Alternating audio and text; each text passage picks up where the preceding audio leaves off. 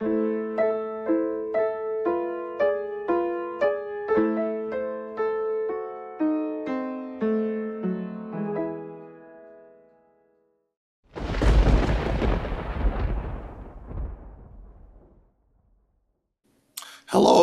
I'm Len. I'm your host of Target Justice v. Garland, a podcast about an extraordinary lawsuit. With me, as always, my co host, a remarkable woman with incredible legal talents, Anna Toledo. Anna, please say hello to our viewers. Hello, everybody, and we apologize for the delay, but as you know, we are always being followed by the government criminals that don't want us to speak our truth, and we're ready to do just that. Correct. No matter what, electronic interference, we've experienced it 100 times, and it's ongoing issue. Nevertheless, we're doing our best. Today's podcast is dedicated to legal updates in cases that are relevant to our case. Speaking in general, Anna, I know that you've done some calculation and how many legal cases has been filed with relations to targeting before our lawsuit? Well, I did a search. I did a Westlaw search with the terms organized stalking, gang stalking, directed energy weapons, and I came out with it's over 200, over 300. I don't recall right now. I made a spreadsheet about it. And the interesting part about it is the increment after 2004, which is when the TSEB came into place, and that most of these decisions go unpublished, which means they don't go into the official federal supplement or federal register that are the books where the decisions of the United States courts are published. I'm talking federal system. I'm not talking state courts. So I'm going to write about that because I think it's very interesting for the targeted community to realize that the lawsuit that we have filed is different from every case that has been filed before. And the reason for that is that it is grounded on uncontroverted material facts, admissions by the FBI and the DOJ that, number one, innocent people are placed on a terrorist list, people without reasonable criteria. Number two, that 97% of the terrorist screening database is comprised of non-investigative subjects. And those are uncontroverted facts admitted by the defendants that cannot be brushed under any, swept under any rug. And that is the difference between all the cases before. I'm not saying they didn't have merit. I'm just saying that's why our case stands out from the rest. I completely agree. The legal strategy that you developed in Targeted Justice v. Garland is truly novel. You're asking novel questions, the district court, and then right now, Court of Appeals. But one thing stood out to me, the fact that these are unpublished decisions for all the previous cases. What's the significance of it? You can still find it in your special database, but you cannot find it in Federal Register. What's the significance of it? Well, like I have said before, I think that many courts cannot fathom that what people write is real because they don't want to think that their government is doing this to them. It is outrageous and it shocks the conscience, which is something we're going to talk about in a little while. And so I just think that some of these lawsuits, unfortunately, are very discombobulated, and because the plaintiffs didn't know who was responsible for what's happening to them. So some of them sued the people they heard in their V2K, or, they not necessarily follow a very coherent line. However, that doesn't mean that something isn't going on. I think that the courts have to look at, wait a minute, it's not just one or two crazy cases. These are hundreds now. So there must be something going on. And the courts have a duty to protect the Constitution. And that's where we come in. We're saying, we are screaming that our constitutional rights, the constitutional rights, not just of these 18 plaintiffs, because there's people that going around with the narrative, oh no, it's just 18 plaintiffs. No, that the person that says that has not read the lawsuit, because as we have said over and over again, this lawsuit is about declaring illegal handling codes 3 and 4 of the terrorist screening database that contain the names of people that do not meet the minimal reasonable suspicion criteria to be deemed a suspected terrorist. And this has been admitted by the FBI. So if handling codes 3 and 4 are eliminated, targeted individuals will be set free. And so for those people, naysayers going around saying this is only about 18 people, no, this is about 18 brave people like Dr. Lambert, who takes inordinate amount of abuse just to stand as cannon fodder for the rest of the targeted individuals. And that is what people need to understand. These are courageous targeted justice members and volunteers that have placed their life on the line, like Melody, one of our plaintiffs. Every day, the criminals force her in the street almost to have accidents, okay? And all of our plaintiffs go atrocious abuse. So these 18 people, they are heroes. And the targeted community should look up to them as such, because they are fighting for all of you, including you, my dear friend. Thank you for your kind words. I think everybody, all 18 plaintiffs, are completely dedicated to seeing it through. You are dedicated. Targeted Justice is dedicated. We're not going to stop fighting because our targeting might increase. Yes, we've had tremendous escalation in targeting, almost incompatible with just the minimum expectations of quality of life, and yet we're here. So nothing will stop us. Let's go to the topic of today's podcast. For today's podcast, we picked 3 legal cases that are still ongoing and very relevant to what we're doing. And we talked about these cases before, but today is a podcast to give you updates about these issues. The first one is FBI v. Ficker. The issues in this case is whether respondent's claim challenging his claimant on the no-fly list are moot, given that he was removed from the no-fly list in 2016, and the government provided a sworn declaration stating that it will not be placed on the no-fly list in the future based on the currently available information. I want to tell everybody that originally it was Ficker versus FBI. And now, after he received a positive affirmation of his claims, FBI filed this case and went with it to Supreme Court. And if you remember, we talked about the oral arguments in the Supreme Court that took place on January 8th of 2024, and it was decided on March 19th of this year, 9-0. The unanimous decision was in the benefit of the defendant, in this case, Dr. Ficker. Before we go further, do you have any comments, Anna? Yeah, I like to remind people that Ficker versus FBI is a case that is 10 years old.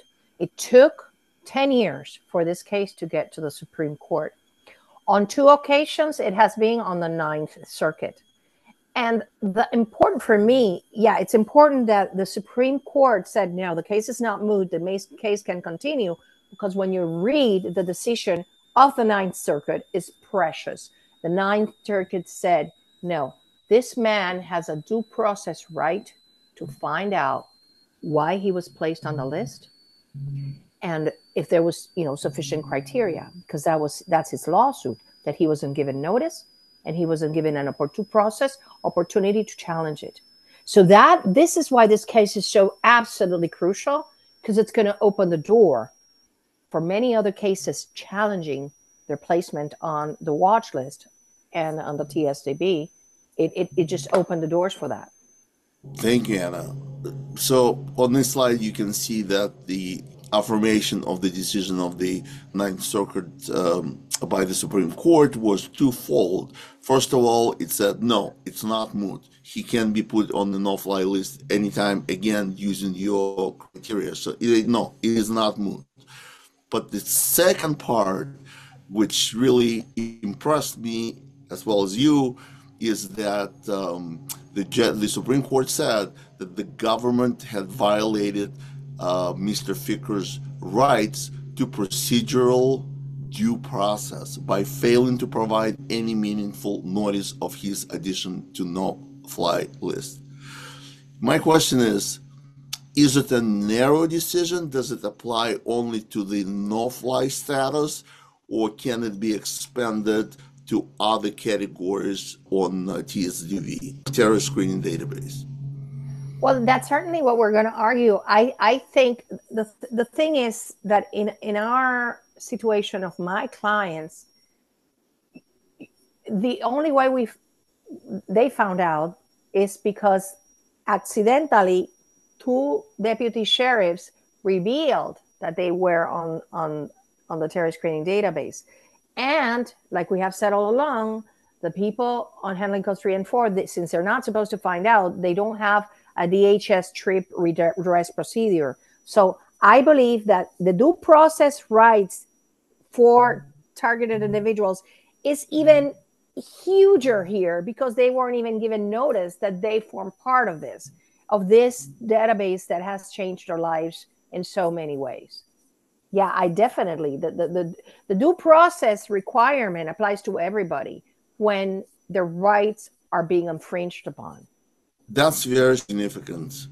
If the Supreme Court thinks that the due process applies to no-fly list, all the other categories, especially the categories of the expanded selectee list who have nothing to do with national security, if that applies to if the due process clause applies to no-fly list, surely it would apply to the people who are not national security, the threat to national security. I am absolutely with you. This argument can be made and should be made. And what's next? This is a Supreme Court decision. Do you think the FBI will react in some fashion to it? Do you think there will be some kind of appeal? What's next? What kind of action should explain after this? Well, what's next is that they go back to the district court. District court has been reversed twice already. So, and the Ninth Circuit was very upset. The last time I said the district court didn't obey us. We told them that they had to do this, and they did not obey us. So now they're going back with a mandate, not just from the Ninth Circuit, but from the Supreme Court. And so I think that the district court has to now look into the due process, Mr. Ficker's due process claims. And that's what the government was really scared of. They didn't want to admit it in the oral argument. If you listened very carefully, they were scared of the plethora of complaints that will be filed against the government demanding their due process.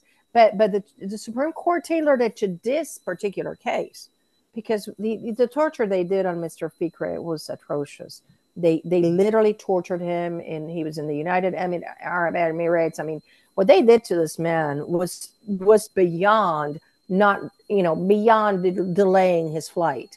It was atrocious, and I think that it shocked the court's conscience and that's why they allowed him, because then all of a sudden they said, okay, you're no longer on the watch list. Excuse me, you tortured this man. You had him sort of jailed for this much time, and then you just come out and say, no, he's no longer, we no longer have him on the watch list. No, he has a right to know if, to begin with, he should have been on that watch list. Anna, do you have any plans to use this argument, use this Supreme Court affirmation in your future legal arguments? Of course. because it's due process, and that's what we have been alleging all along. But at the same rate, it's different because the atrocities committed against targeted individuals are even worse because they have not been even told, not even post facto, that they're on the list. And the FBI refuses to admit or deny that they are on the list. Because you know what? If they denied it under oath, case would be over. But they don't dare do it because they know they're on the list. If they do that or show us the list and we're not there, exactly. That closes our case. Yeah. Show the list. I agree. Let's move on and go to the next case that we covered before. It's called Kovach v. Wray. And this is a more of a broad constitutional case. Basically, the issue in this legal case is whether federal agencies' creation, maintenance, and operation of the federal terror watch list possess a major question that demands clear congressional authorization, and if so, whether such clear congressional authorization exists. So this case, it's before the Fifth Circuit right now. This has also gone to the Fifth Circuit twice. And this case is contingent on, right now, there's two cases in the Supreme Court that have to do with the overruling of what's called the Chevron rule, which was granting deference, huge deference to administrative agencies to do as they pleased. And there's two really important cases that I think that will substantially limit administrative agencies like the FBI ability to curtail people's rights. In this case, what's very important is that the district court in Kovach said this: yes, the lives of people are substantially affected when they are placed on the watch list. And the major questions rule says, if an act of the government substantially affects the life of somebody, it has to come from Congress. It has to be an act of Congress. And so I think that this case is very much contingent on the pending decision of the two cases challenging the Chevron rule in the Supreme Court. And I really hope, because the important part in this case has been solved, which is that the district court acknowledged and adjudicated that being placed on the watch list substantially affects a person's life.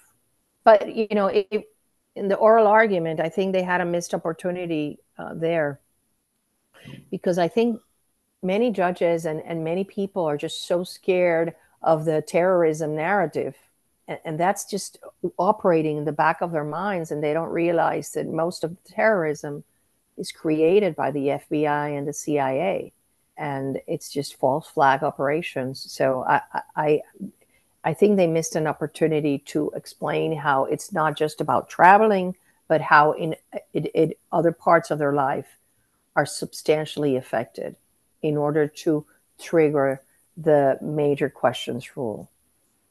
Let's talk about this hearing, about the oral arguments that were held on March 11th of this year in Kovach v. Wray, which is in the Fifth Circuit, the same circuit that our case is in. So there's a 24-minute recording of the oral arguments. It's available on the Fifth Circuit website. I will put a link in the description. And to me, I used some of the pleadings to kind of summarize what the plaintiff's attorney was saying. District court did not conclude that the text of any specific statute unauthorized federal agencies to create, maintain, and use the watch list. Instead, the argument was cobbled together from a hodgepodge of different statutes. And in the oral arguments, they went through this hodgepodge and say, well, the defendants say this applies, and let me explain why it doesn't apply. And there is another little piece of litigation, not a little bit of litigation, but there's not a congressional authorization to do all these things. So it is what it is. The oral arguments happened, and the Fifth Circuit decision is pending. So we're all waiting for that decision. You have any predictions, Anna? Right now, everybody's, like on the edge of their seat because it's a very important case, and the court, the court knows that Kobach is going to the Supreme Court if they don't prevail. So they will. I mean, they will. It's Mr. Abbas. They're going to go to the Supreme Court, and if the Chevron rule is brought down, well, then he has a better argument because the district court already concluded that being placed on the watch list, which is, as most people that are watching know, is being placed in handling codes 1 and 2 of the Terry screening database, while innocent people that have no ties to terrorism are placed in handling codes 3 and 4.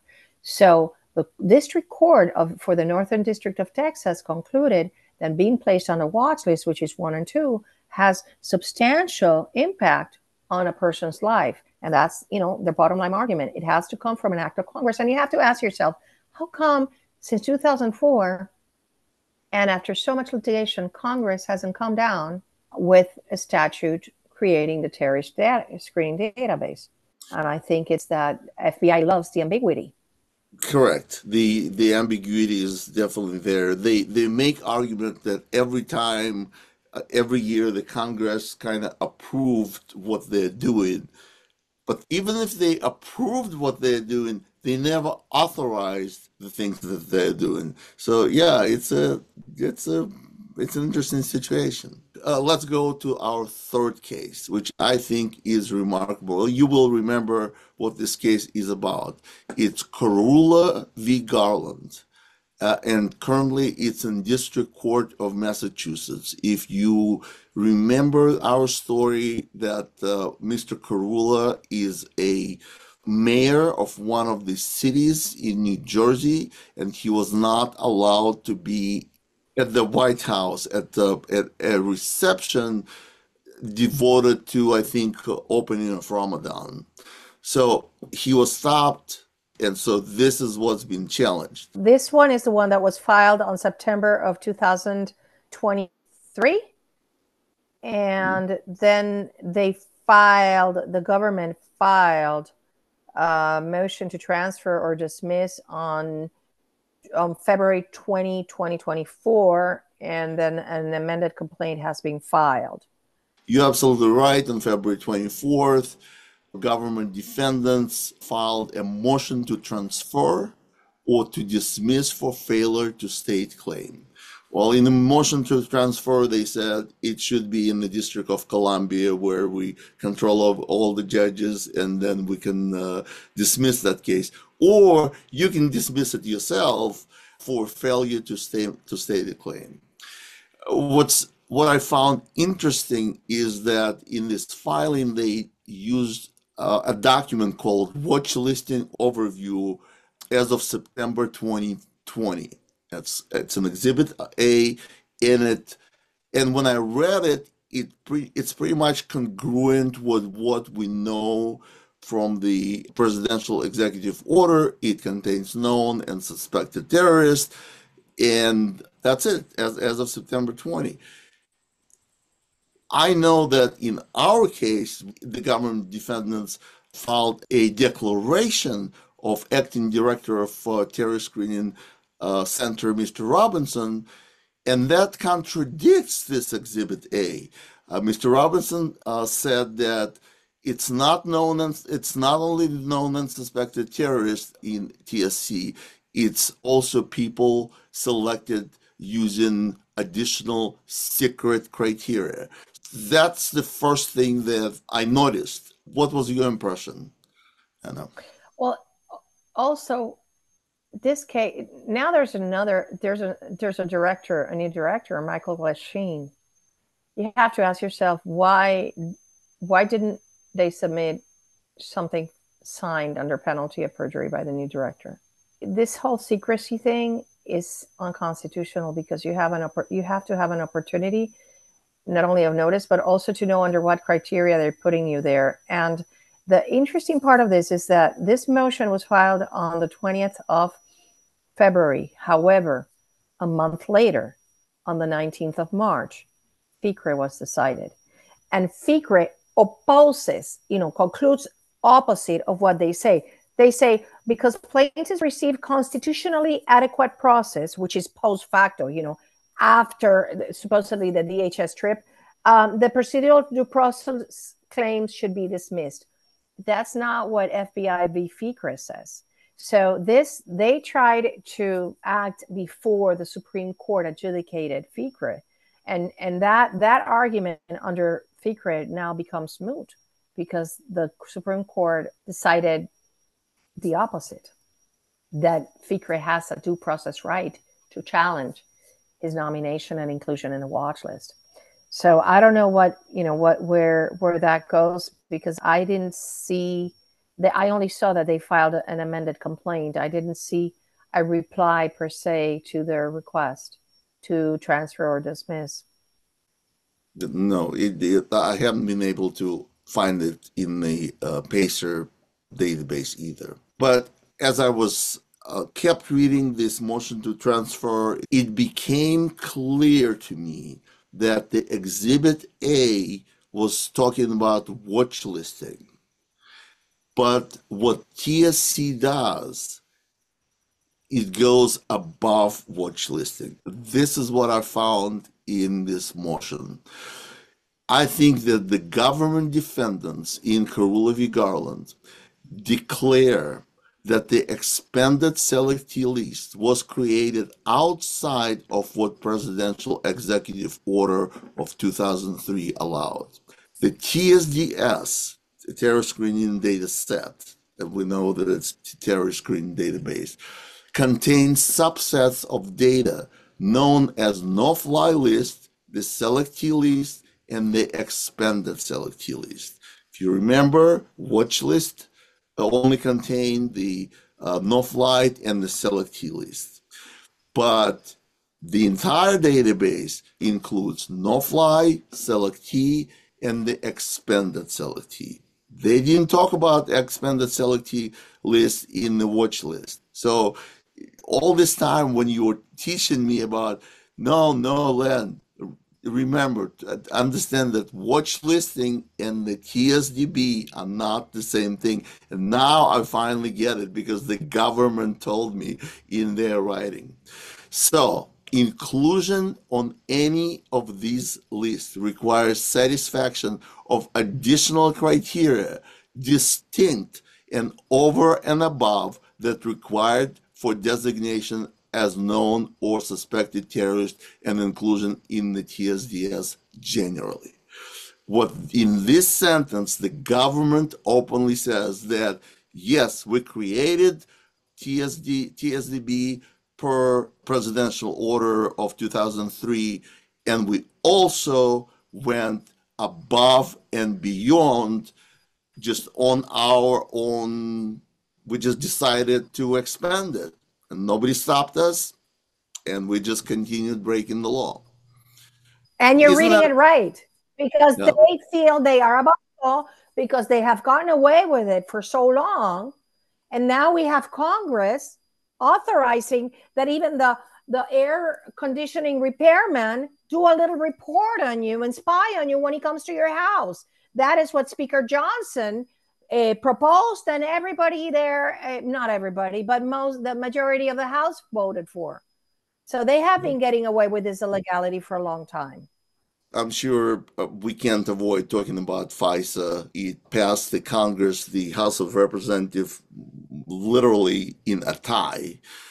And now it's the Senate job to look at this continuing FISA practice.